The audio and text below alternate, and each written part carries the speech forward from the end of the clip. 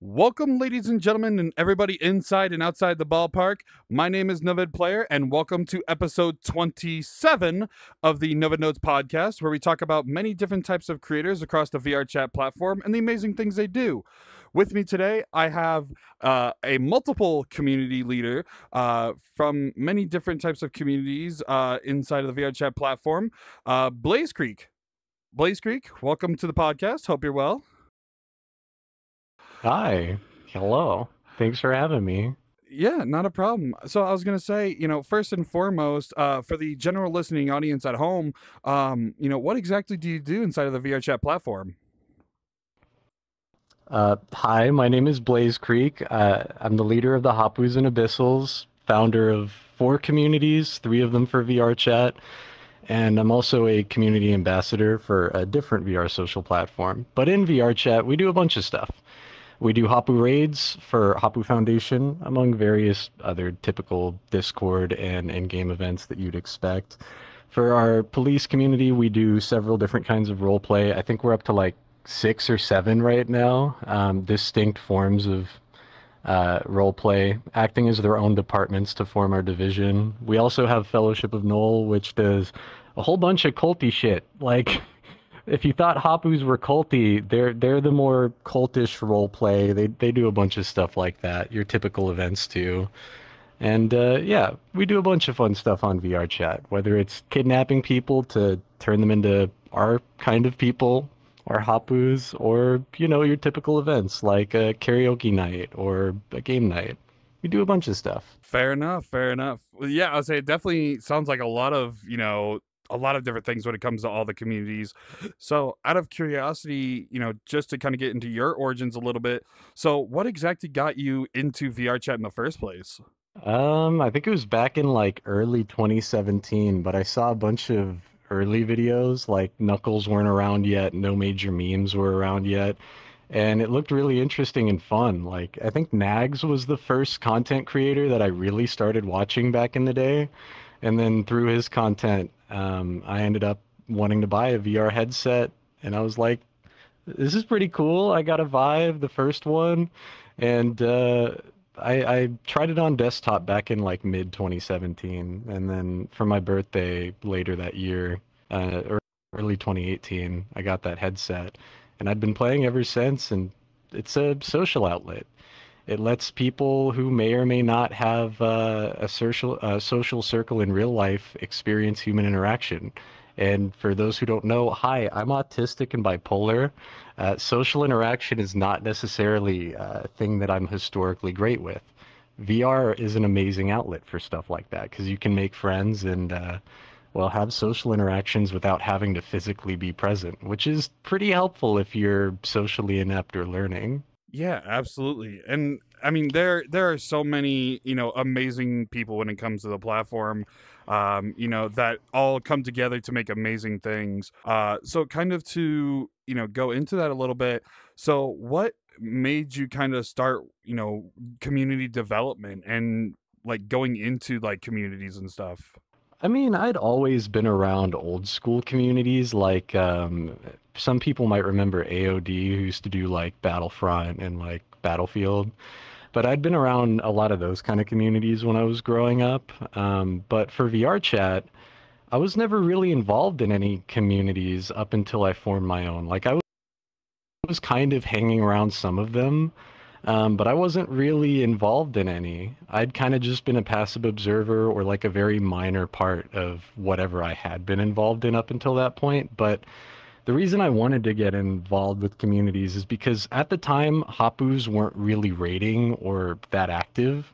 I didn't make Hoppous by any means. I know that gets attributed to me a lot because I do run the largest Hoppou community, but that honor goes to Project H and, all the folks who technically pioneered the original concept. I just took it and made it a little bit more modern and, well, a lot more organized.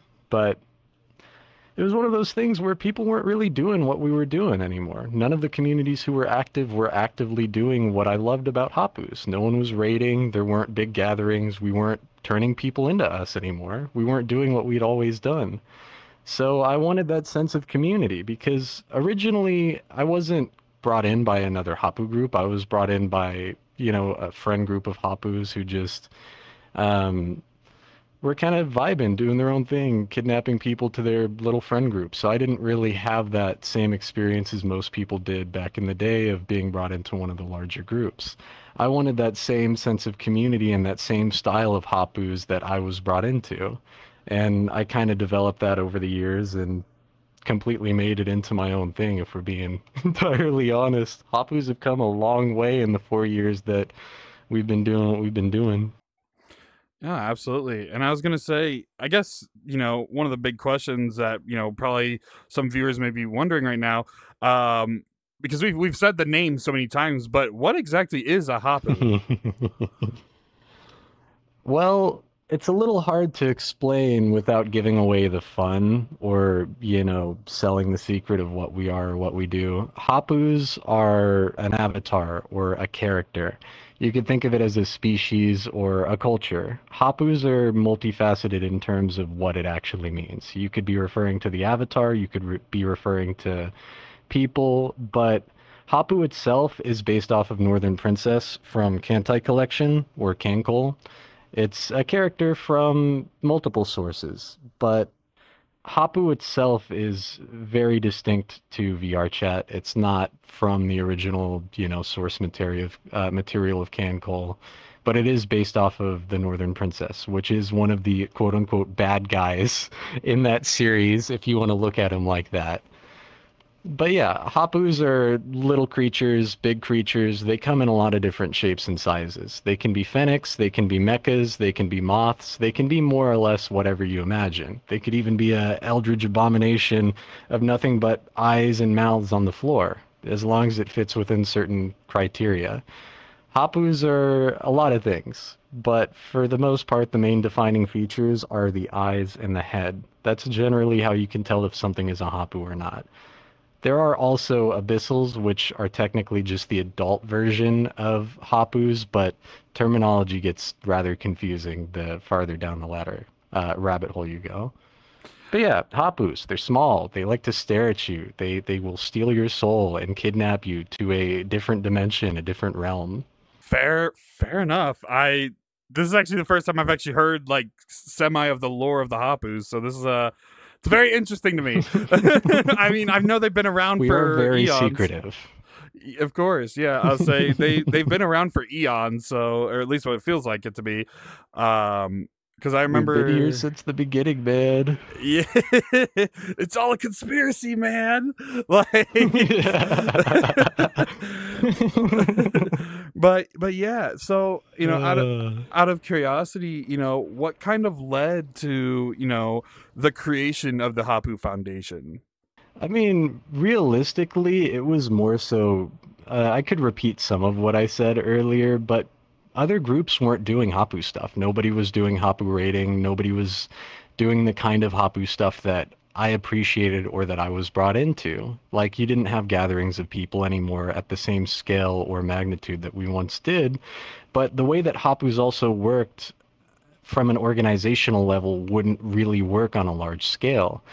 I wanted to bring back the culture that I loved and that I was introduced to all those years ago for VRChat, because Hoppous for me it was something that brought new friends, yeah, but it was also kind of like its own culture in a way, an isolated group of people, kind of not like an isolated tribe by any means, but we were very much doing our own thing away from everybody else's business and having a good time while doing it. And that wasn't really a thing at the time when I made the community. You had other groups doing some stuff, obviously, and people were having fun.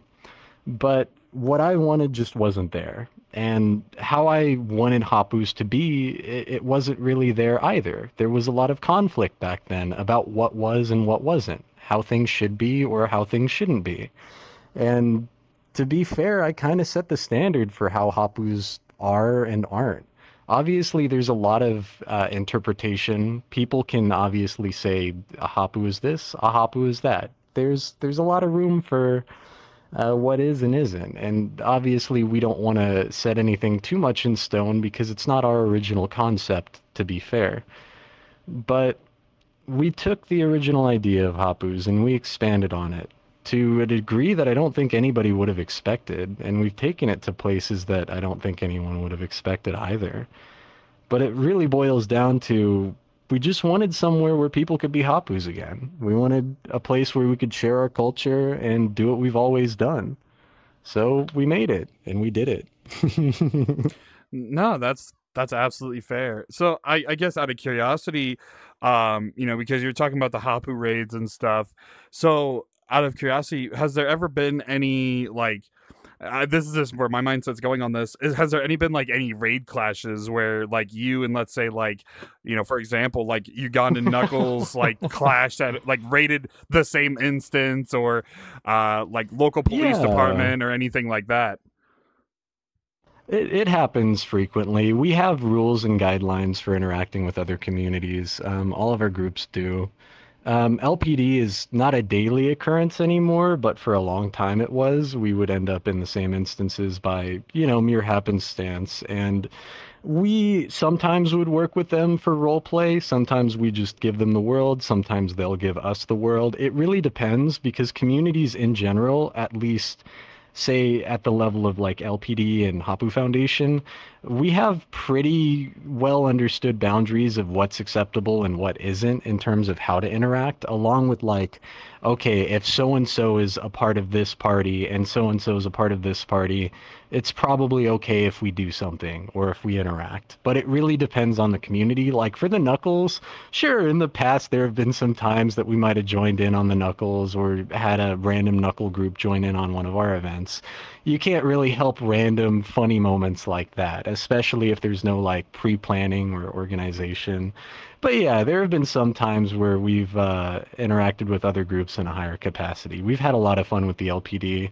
They're probably, not even probably, to be fair, the LPD is historically one of the only groups that we've consistently interacted with over the past, like, give or take 4 years. They're awesome people, and every new administration that's come in has been pretty receptive of us. They've been great people. So, in general, when the interaction presents itself and it's appropriate, we will normally interact. It's just, not everybody's going to be on the same page as us, and not everybody's going to have the same boundaries. So it's hit or miss. It's very circumstantial if we're going to interact or not. No, that's totally understandable. And, with that, because there's so many different types of groups in that regard when it comes to, raid groups or going into instance to interact with the community. I mean, there's, of course, obviously the Hoppous, there's the Ugandan Knuckles, LPD, there's, oh gosh, there's quite a few that I'm just There's blanking on at the there's moment. over 200 roleplay communities for anyone who's interested. It's a fun fact. There's just shy of 200 roleplay communities. It's an Fair. insane fact. Right. And I was gonna say, there's literally something for everybody, no matter how you look There at it. is. Which is why, at least in my opinion, VRChat is a place where literally anybody can enjoy themselves in what they do. Within reason, within reason. I'm gonna state that right now, within reason. But Yeah. don't want that getting clipped out of context. Um, but but yeah, so I was gonna say because you've been around for quite a long time. Because if I remember correctly, you have over 10,000 hours within this platform alone, if I remember correctly. Yeah, just in VR chat itself. On Steam, it says 7 or 8 thousand hours. Fun fact, for like a solid year or two, the optimal way to launch this game wasn't through Steam, because for the longest time, you had clients that would just straight up fucking lift your data from Steam. It's not something I'm a fan of. So a couple thousand hours aren't logged. Right now, I'm sitting at like 8,000 hours for VR chat. I should be over 10K though. I've played this game for too fucking long. Fair. But, so you've been around for quite a long time in that regard. So, what is one of the things when it came from like when you first started to now that, what was like the biggest difference between then and now? At least in your opinion. God. The biggest difference by far, like this doesn't take any time to think about at all. Back when I first started playing, you didn't have not safe for work avatars everywhere. You didn't have client users. You didn't have crashers. You didn't have fucking 90% of the issues that we have nowadays.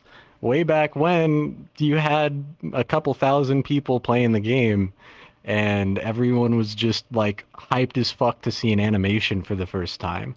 Like if you had a even slightly functional avatar, that was top tier crazy. Like the moment animations started coming out on avatars, people lost their shit.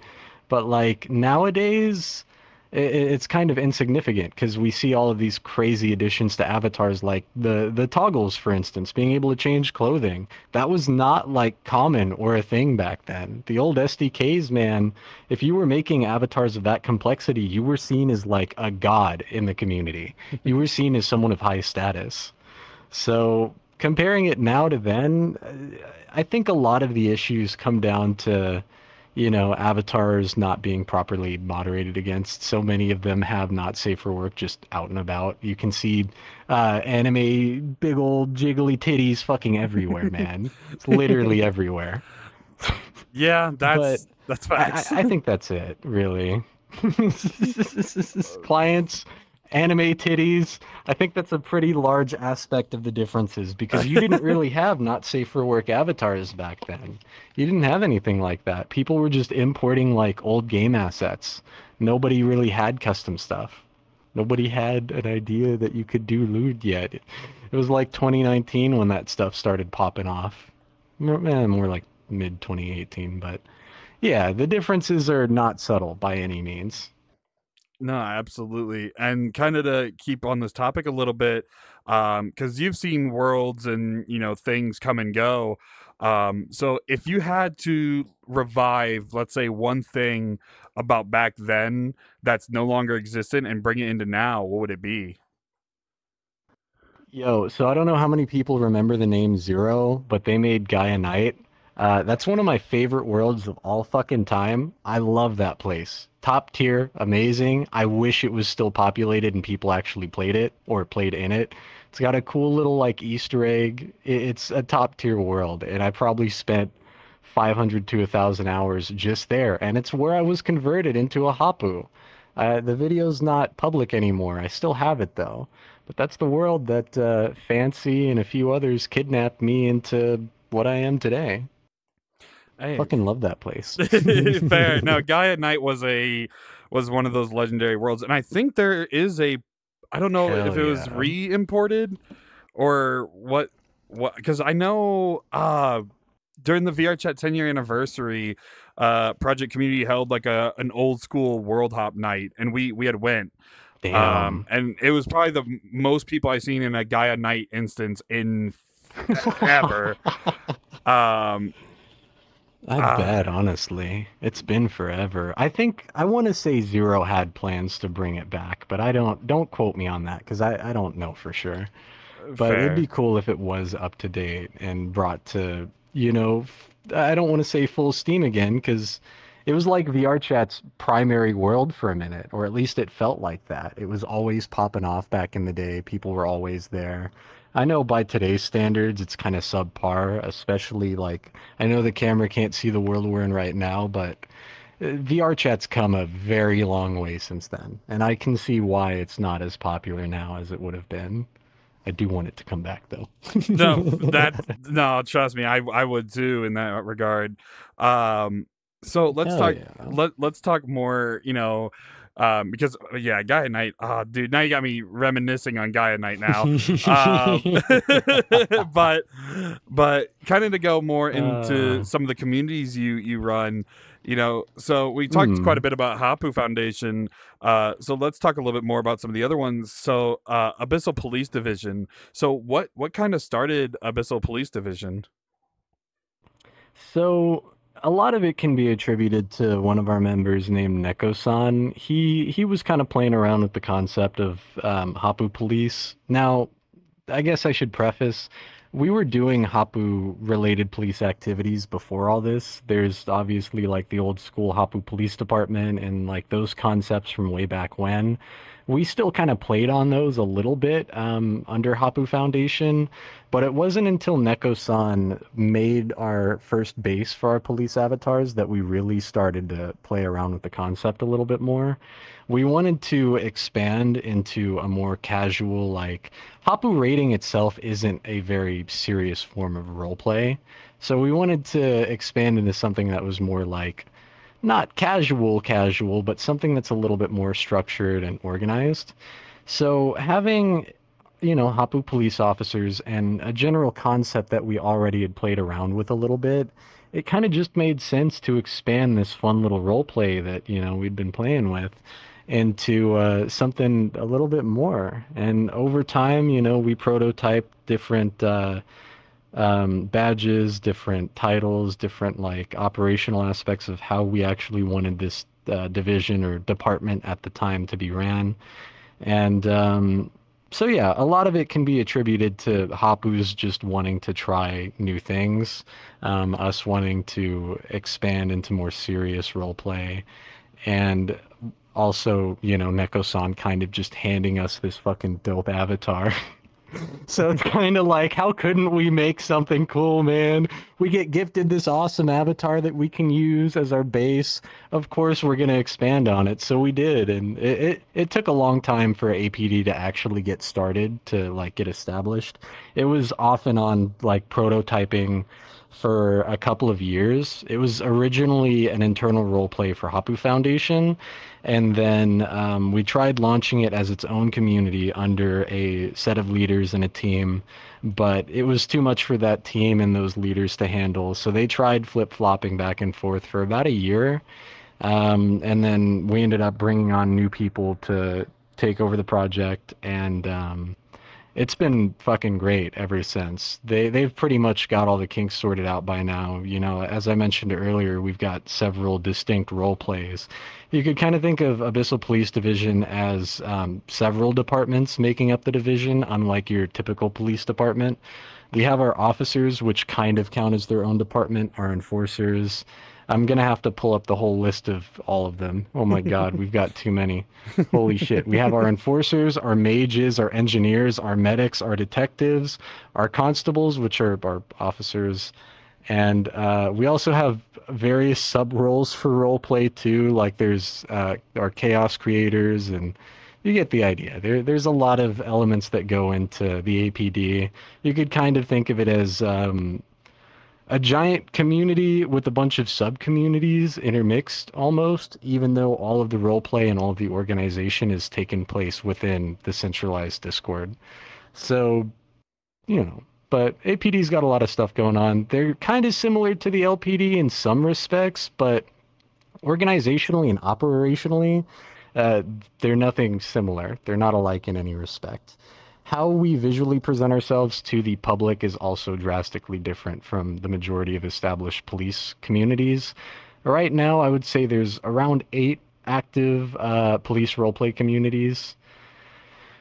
I think we definitely have one of the most distinct in terms of how we operate and our world design. I don't want to go too much into the APD structure or how it physically works, but each of our departments kind of function as, compare it to a raid in a sense. Like the officers have their poitrols, enforcers have their own version of a poitrol too. They're comparable to how a Hoppou raid works in certain ways, while also being similar to how you'd expect a police community to traditionally operate. But it is a little hard to explain without giving away both the magic and certain operational aspects that not everybody needs to know. But yeah. Fair. I was gonna say it's crazy because now I'm like imagining. I'm genuinely curious. Like because you say it's all within one. Well, because you say it's all within one like communal server. So if you had to let's say if you had to estimate, because there's probably a lot more than to count, but like out of curiosity, how many channels does your server have if you have all of these? just The a genuine fuckload, man. Listen, holy shit. So I'm gonna use Hoppou Foundation real quick as an example. We've hit the server like channel limit constantly. I'm constantly deleting old shit whenever we need new shit. For APD, it's hit that boundary a couple of times. The only reason that it hasn't like capped itself out is because all of our communities have associated servers for staff, and for some of them have their own development servers as well. So from an operational standpoint, APD's categories, you can't see all of them obviously unless you have the associated roles for the position. So if you're just joining the community, it looks relatively small comparatively if you're actually a member. But it's insane. There's a shitload of categories, and it is confusing as fuck, especially because all of our communities are very similar in the respect of we've either done a lot of stuff over the years or we do a lot of stuff currently. So there's a lot of channels. It's a lot of categories. It is insane. Like wild.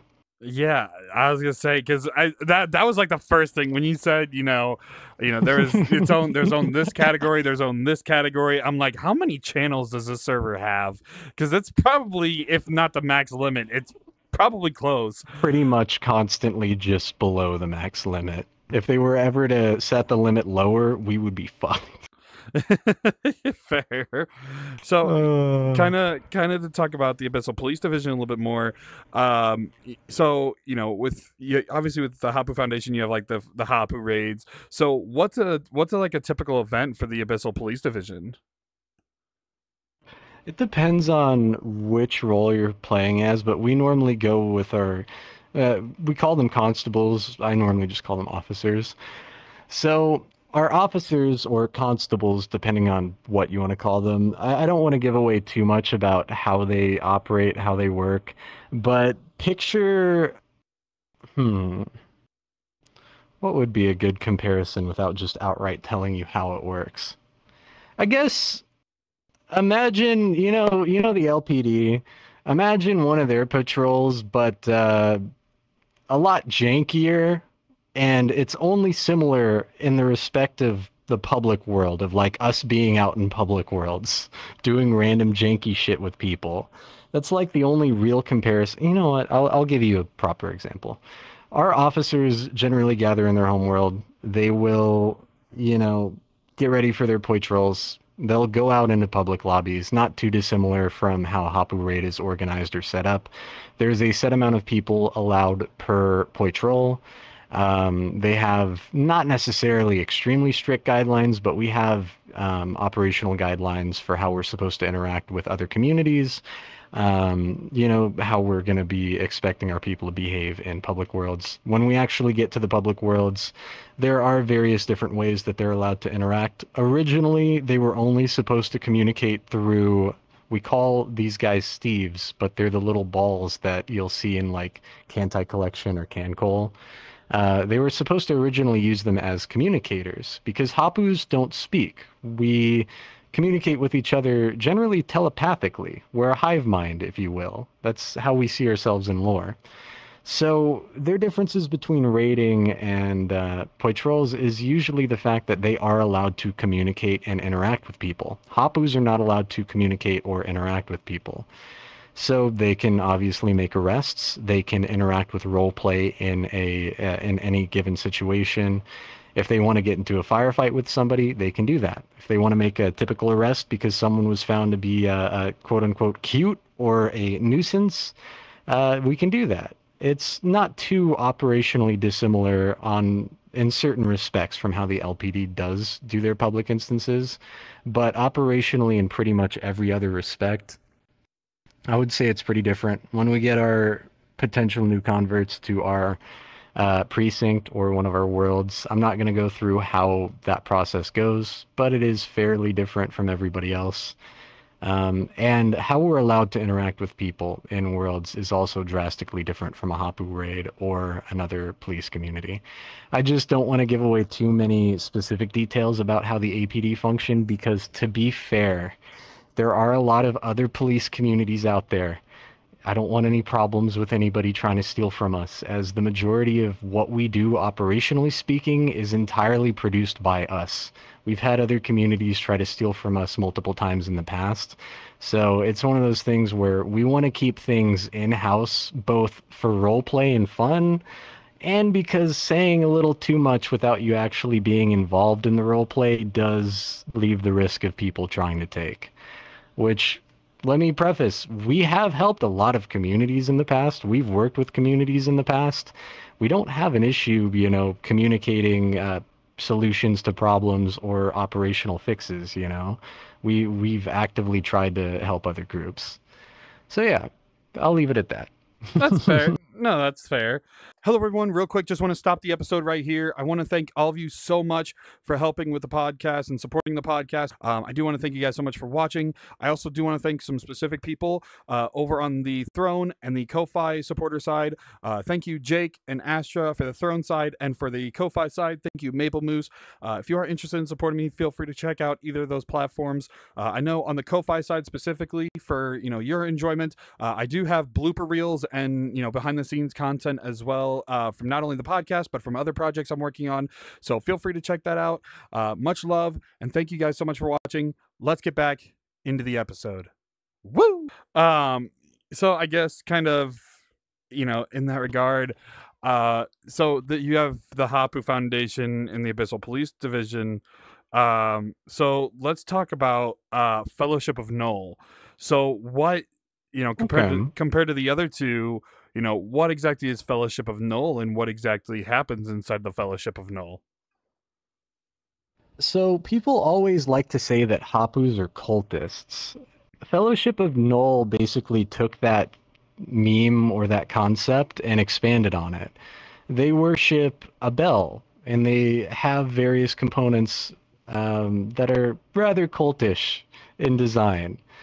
The best way to put it is you could think of it kind of like the Hoppou Foundation, but with a more cultish overtheme, and their events are more magical and I guess mystical themed, but they worship a bell. They worship Null. They have their own subsect of lore, their own reasoning for existing, but it's a little more secretive than APD in terms of how they operationally work, since it is a more they take the cultish aspect of the meme pretty hard. You can think of their raids, or their crusades as they're called, as a slightly more intensive roleplay version of a raid.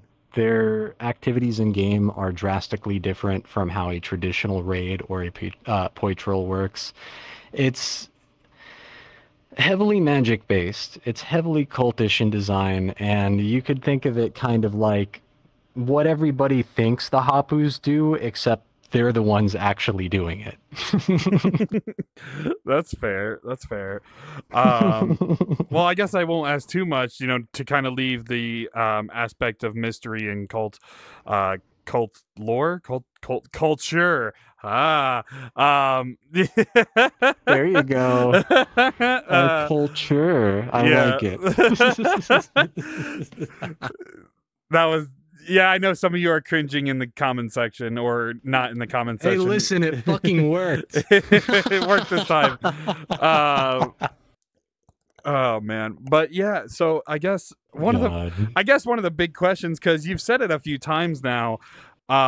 So, and I guarantee there's probably some people already wondering this question.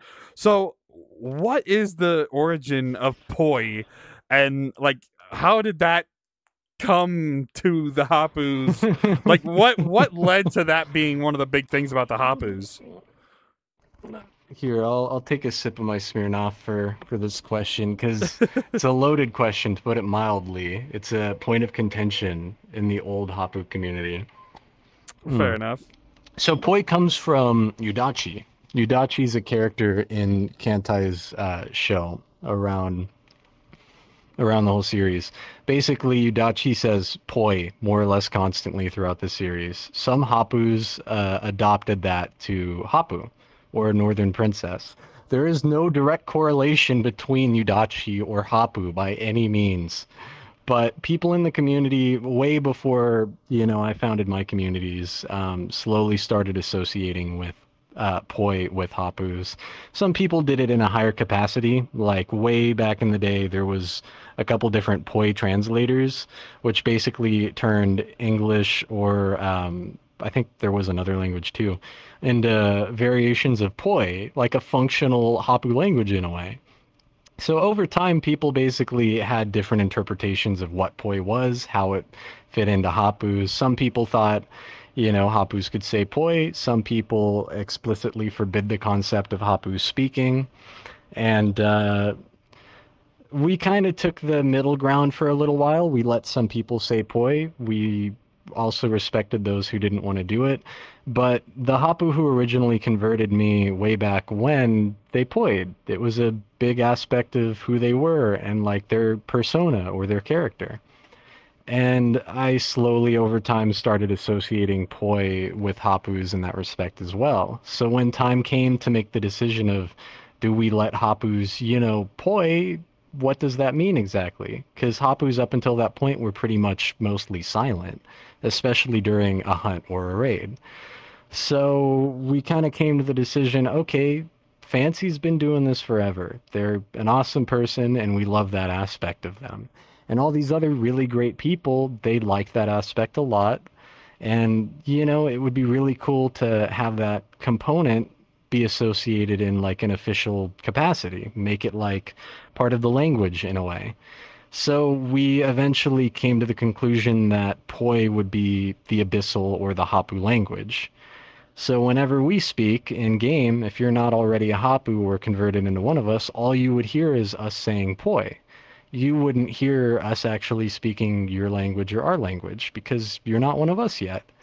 It's kind of hard to explain in any deeper sense than that without also giving away some other aspects. But Hoppous are traditionally telepathic in the sense that we communicate to each other without verbalizing. Hence the name, I guess you could, hence the name for Project Hoppou, I guess, in a way. But yeah, a lot of it comes down to Hoppous are kind of like a hive mind. Abyssals are kind of like a hive mind. Operationally, that's really how it works as well. We use Discord as our main medium for organizing events, organizing raids, and controlling or organizing the individual members in an event. So yeah, I'm going to keep going off on tangent upon tangent, but essentially, poi had a lot of different meanings to a lot of different people. We essentially liked Fancy's interpretation of poi the most, along with a bunch of other people, and eventually wanted to incorporate it into a higher respect towards our communities by making it kind of like the language of the Hoppous, the Abyssals. So now we use it tactically. You can poi during raids. You can poi during events. Obviously, you can speak towards, you can speak in typical events, but you get what I mean.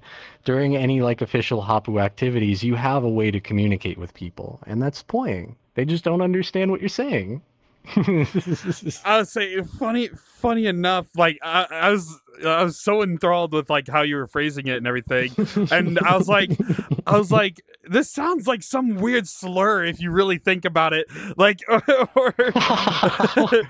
like well, pollo does mean chicken in Spanish, so you know what, it kind of is. Fair, that's fair. I was like, I hope like, because like it's like, God, it shows how old I am. Like, it's like the Smurf concept, I'm dead. well, like they repeat, instead of saying words, they'll say, Smurf for whatever reason. So like that's where my mindset went, and I'm like, oh my God, I'm like, it's got some similar qualities. I know it's not exactly the same because that's all Hoppous say is poi, for the most part, because they're supposed to be silent. Yeah. But it was just something it's just one of those brain farts that just happened. It's like funny as fuck. We've been compared to the fucking Smurfs so many times, bro. I can't. It hasn't happened in like a year or two. I'm cursed. I'm dead. I mean, it's no different because like it seems like every raid community that's based on an avatar per se has that type of like culture behind it. You have the Ugandan knuckles tongue clicking, the Hoppou poi. You have like, oh gosh, I'm trying to think of other examples. There's so many that I'm trying to think of. I'm trying to think of others too, and I'm not coming up with any, but I know there's at least a couple that have some sort of similar niche. And to be fair, it is a very helpful tool during raids or those kinds of activities because they do immediately get the attention of whoever the fuck you're around. So it is pretty helpful to be able to click or be able to deploy. Yeah, I was gonna say with that. So I guess one of the questions I wanted to ask of you, because you've ran these communities and whatnot. I'll say one of the questions I had for you. So in the best way possible, um, what is a typical, like, from your POV? What is a typical event looking like? I'll say if you have any like clips or anything that can, or a certain like event that you have like documented, because I can always throw stuff on the screen. How janky can we make it? Because our media team a couple days ago came out with it hasn't been posted on anything yet, but we were doing a raid and it was the end of the raid. I didn't realize that we had staff meetings, and I'm saying, okay, fuck it, we're gonna go take a picture over in front of whatever the fuck this thing is. This thing ends up being the twin fucking towers and a plane crashing into it. And I didn't realize what it was at first. And our fucking media team, they were there recording a video, so they got the whole thing. They made a whole, like, I'll send it to you so you can check to see if it's okay or not for this. It's gonna go up on our channel, so we think it's okay. But it was one of the funniest fucking things I've seen from a raid in a minute. That was too good. It might be a little Monka-esque, but I mean... Might be a little too much. I mean... There's nothing crazy that goes on. Basically, I see it. I see it after, like... I walk up to it, I say what I say, and then I'm like, oh, fuck. Wait a minute. No, we're not doing that. We're not doing that. And then this whole thing plays out. It was so fucking funny. But I can send you a clip of... we do have some stuff up on Abyssal Media Group's YouTube channel. It used to be up on Hoppou Foundation. We generally don't record or stream any of our activities, but we have been opening up a little bit more. In the past, only like designated people were allowed to stream or record certain things. But a lot of what comes with our events, or literally any of our communities, is...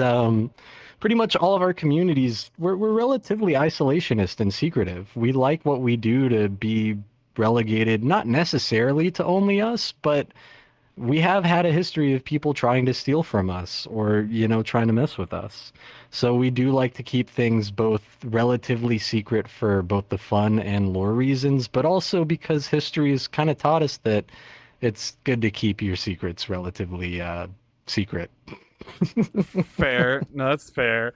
But yeah, I mean, it's cool to see that you guys are, to an extent, opening up a little bit. Because I know when you had you were told by one of your staff to come apply for the podcast. You were just mentioning how you guys were wanting to open up a little bit more. So it is cool to see that you guys are wanting to open the doors, at least crack the doors a little bit. So. Crack it open a little bit. Yeah. Just yeah. Let the cool breeze in, It's that's it's honestly for the best though. Like if you think about it, here's a tip to pretty much any community leader or any community that wants to interact with other groups on a larger scale. I think it's awesome. Interacting with other groups is fucking awesome. But know your limits, don't overinvest yourself, and don't overinvest into other people that aren't yourself as well. Because communities are a very fickle thing. They come, they go. Leaders come, leaders go. It's a very bipolar landscape. And, a group could be doing amazing one day and they could fall apart the next. I'd just say, if you got something good going for yourself, it's always, nice to make friends and it's always nice to interact with other communities, but just play your cards right and think about your own interests. Don't give away everything. Don't give away all your secrets. Keep it to yourself and don't talk too much, man. That's something that I used to have a big problem with and I still do to these days, is not everything's got to be shared. Not everything needs to be known by everyone. And it's especially true if you're a group leader. You've got other people that you need to be considering. Those communities are home to who knows how many people. Like, I'll give an example. Hoppou Foundation, it it's home to literally thousands of people, hundreds of active users. People straight up call it their virtual home. And this is the case for who knows how many thousands of communities. Treat your communities with respect, treat other communities with respect, and just have fun and don't sell yourself out. That's all I gotta say. Yeah, no, very, very wise words indeed on that regard. Because you said it the best. A lot of people consider their communities that they're a part of their virtual home. And it doesn't matter if it's like a role play or if it's a chill hangout community or like a hardcore gamer community, because there's True. so many different types of communities, and I'm gonna try my damnedest to get as much as I can on this damn podcast. That's one of the many one of the many reasons why I like to do this podcast, is because I get to see into the minds of these communities, big and small. Whether it's role play or if it's based on like a map creator or world creator, or an avatar creator. I get to see into the minds of these amazing people and communities, and I get to at least relate to some avail, what it's like why people are so interested in these communities, why people play this game. And that's one of the reasons why this podcast exists. And granted, while I totally get what you mean. while it's a very small, community, even having a community of my own for the podcast and for the amazing creators and communities that like to hang out together, that's why I made not only the podcast but also the community, because you never get to know who you get to meet and who you get to see and hang out with, until you start interacting with people. This whole That game is true. This whole game is a social platform. It's all about like enjoying yourself and making connections that essentially lead into other connections. That's all VRChat really is in a nutshell. There's gonna be dark sides. There's gonna be dark sides to social platform. There always is.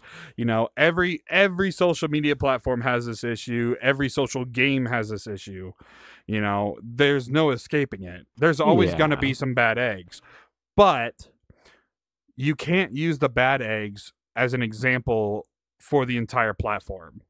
And that's something I do strongly believe in. That is true. I can agree with that. Yeah, I'll say and there's definitely people out there that are, not so decent people, but they don't define who the platform is. They define their own selves in that regard. When it comes to something like VRChat, it's a social platform of an unprecedented scale. You've got Facebook, you've got Twitter, sure, you've got Instagram, but it is a completely different environment to pretty much everything else that we have experienced over the past 10, 15 years. You have SL, sure, you've got all those other slight comparisons, but there has never been anything this immersive, this interactive, period. You're going to have a lot of bad apples. You're going to have people who want to break or abuse the game. You're going to have people who want to break or abuse the law. It's going to happen no matter what. Something as big as VRChat, something as connective or interconnective as VRChat that allows people to represent themselves in whatever way they want, it's going to happen. I mean, look at Roblox. You see the same kind of shit over there. It's no matter what going to be an aspect of any VR social platform that is of any relatively large size. It's an unfortunate aspect of social media in the modern day, but at least in VRChat's case, they have taken a lot of steps in recent memory to at least try to negate some of the problem, which is a lot better than their attempts in the past. But it's nice to see that they are actively trying to combat some of the issues that we've been facing for, in some cases, upwards of 7 years. But at least they're starting to crack down and sort through some of the more prevalent issues, which I do appreciate. Oh yeah, of course. And it's crazy to think about that this platform has been around for 10 years. It has evolved so much. It's crazy. It's almost unrecognizable, from the olden days till now, because of how much has changed, because of the complexity of avatars and worlds, the cultural change from 2014 to 2024. We had a whole pandemic, during that span, It's true. It's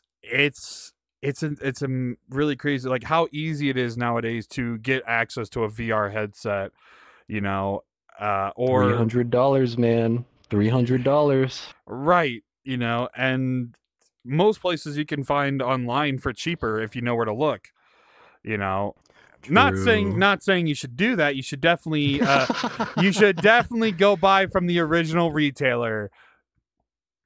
Anyway, yeah, definitely do that. Definitely. But yeah, no, it's a lot easier to access now than it ever has been. And now you can play on your phone, so you don't even need a headset, And it's funny enough, on the last episode, I kind of brought this topic up, so I'll ask you the same question. If there was something that, because you've been around for a while, if there was something that you could bring from nowadays VRChat and bring it back to the past, what would it be and why? Oh man, that's fucking hard. You know what? Honestly, I mean, if something like EAC was just at the door right off the bat, I don't think we would have had anywhere near as many issues as we have with client users or, well, any of that sort of shit. I almost want to say that that would have been what I choose, but at the same time, anyone who's worked with EAC or played games that involve EAC know how much of a nightmare it can be. I don't know if VRChat would have needed that back then. No matter the potential benefits.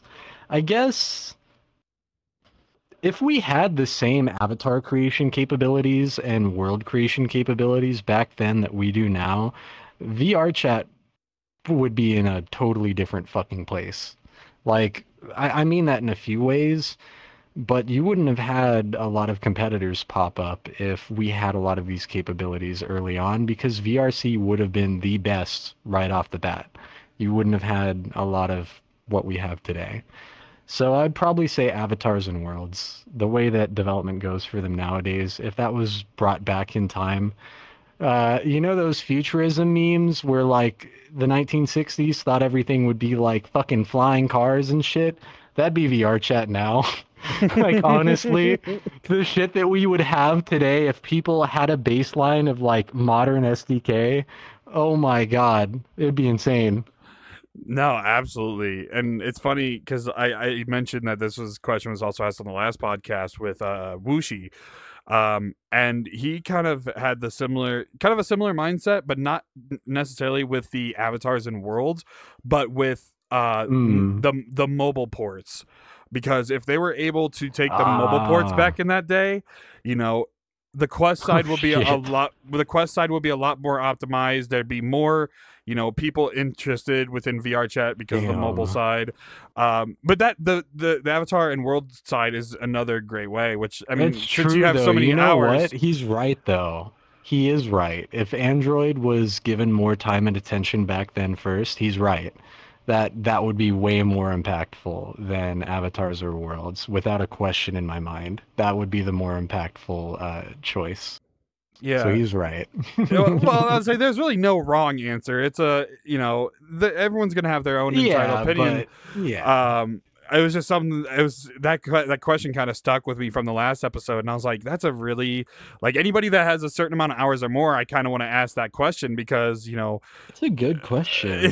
Thank you. I'll say it's definitely one to think about because, like we've said numerous times now, it's gone from so much. From the original SDK, to now SDK 3, Fizzbones, now into, whatever they're called now, Squishy Bones or whatever. Did they get renamed? Are they not Fizzbones anymore? Or whatever they're called. Whatever they're I'll cry if they're renamed again.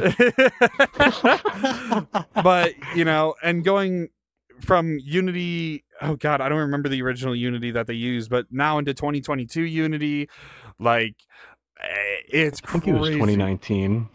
Was it always 2019? I thought Not 2019. No, not always 2019. No, I meant like the SDK one that I 2 mainly was- worked with was yeah. 2019, but there Right. was an SDK before that. Don't listen to me. I'm being schizo. My bad. You're good. You're good. But yeah, no, VRChat is an ever evolving platform, and you know, I definitely to this day can still see the massive potential that it can do. You know, I agree. but you know, don't. I'm saying this now. This is not a jinx for y'all to shoot yourselves in the foot. I love you guys, VRChat. I love you guys. Don't do it.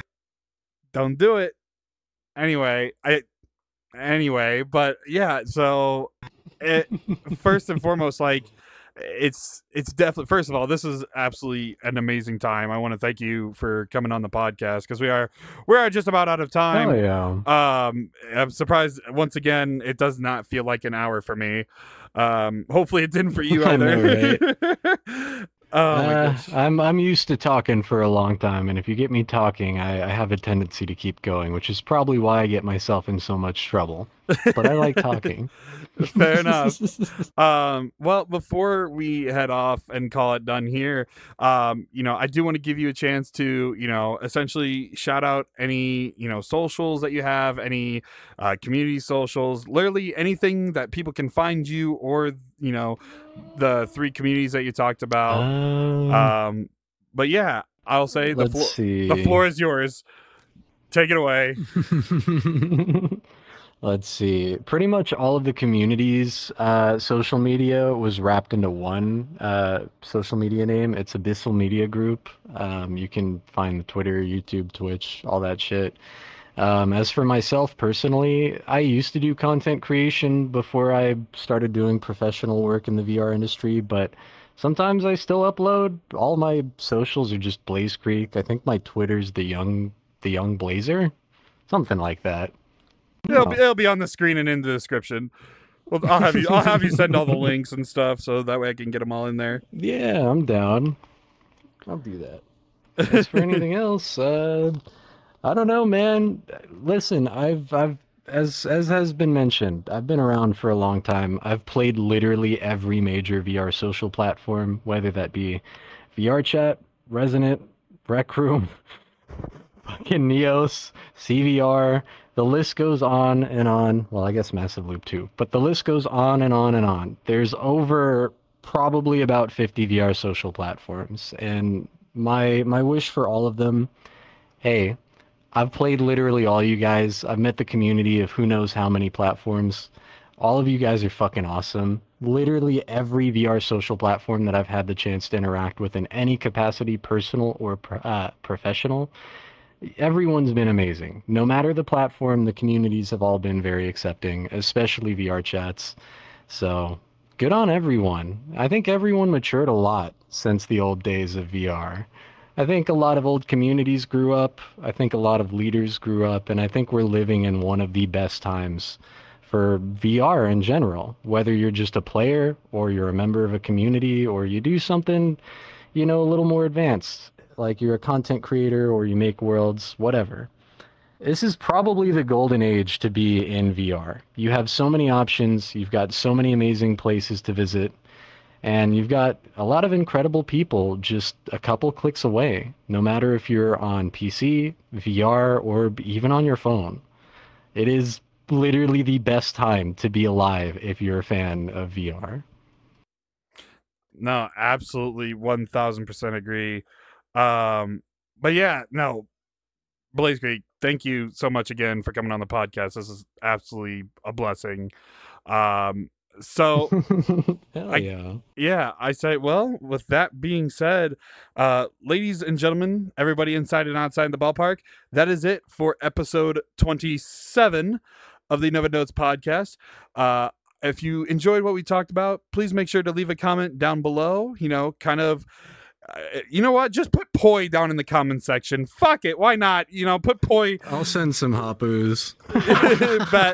bet. Just put a bunch of pois in the comments. Let's see how many pois we can get in my comment section for this episode. But yeah, make sure to, you know, leave a like if you enjoyed. If you're coming back watching some of the other episodes, why not hit that subscribe button? You're already coming back anyway. But with that, I want to thank you so much for watching, and I will see you in the next episode. Take care and peace. Bye-bye.